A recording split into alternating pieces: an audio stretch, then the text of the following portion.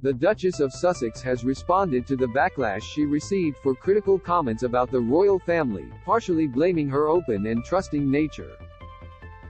In a wide-ranging Variety cover story published on Tuesday, Meghan touched on the death of the Queen and her legacy, the #MeToo movement and her relationship with the entertainment industry.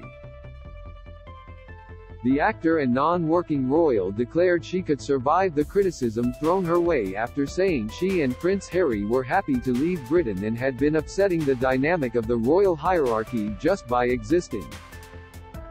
Read more. Vladimir Putin declares martial law in annexed regions of Ukraine. Those comments were made in an August cover story for New York Magazine's The Cut, which was criticized by some as snarky or self-serving. The story was intended to support archetypes and focus on our projects, Meghan said. I've had some time to reflect on it. Part of me is just really trusting, really open. That's how I move in the world.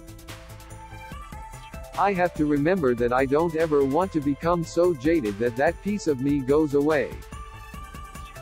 So despite any of those things, onward, I can survive it. The interview's publication was pushed because of the death of the Queen, and Meghan reportedly worried any of her comments on the subject would be a distraction. Read more. Victorian boy's death prompts warning on gaming, but she took time to praise the monarch as a shining example of female leadership, whom she was deeply grateful to have known. There's been such an outpouring of love and support, Meghan said. I am really grateful that I was able to be with my husband to support him, especially during that time. What's so beautiful is to look at the legacy that his grandmother was able to leave on so many fronts. Meghan was keen to stress the importance of people seeing her as a real person and avoiding dehumanizing people, revealing her hardest podcast interview was with Paris Hilton because the reality star provoked her envy and judgment. Read more. Helicopter pilot accused of plot to impede investigation into Outback Wrangler star Chris Wilson's death, having spoken in her recent podcast episode about the Daily Suck It in comments that eventually prompted her to quit US TV game show Deal or No Deal. Meghan spoke to Variety about the #MeToo movement. We didn't have a name for it at that time. There were just certain things that were accepted, she said. If there was any discomfort, you just dealt with it.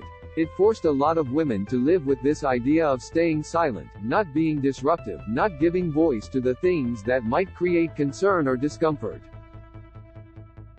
Read more. Group threatens to sell Medibank customer data after cyber incident. Markle also revealed she wouldn't be returning to acting but would be supportive if her children, Archie, 3, and Lilibet, 1, wanted to go into the entertainment industry.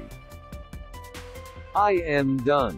I guess never say never, but my intention is to absolutely not, she said.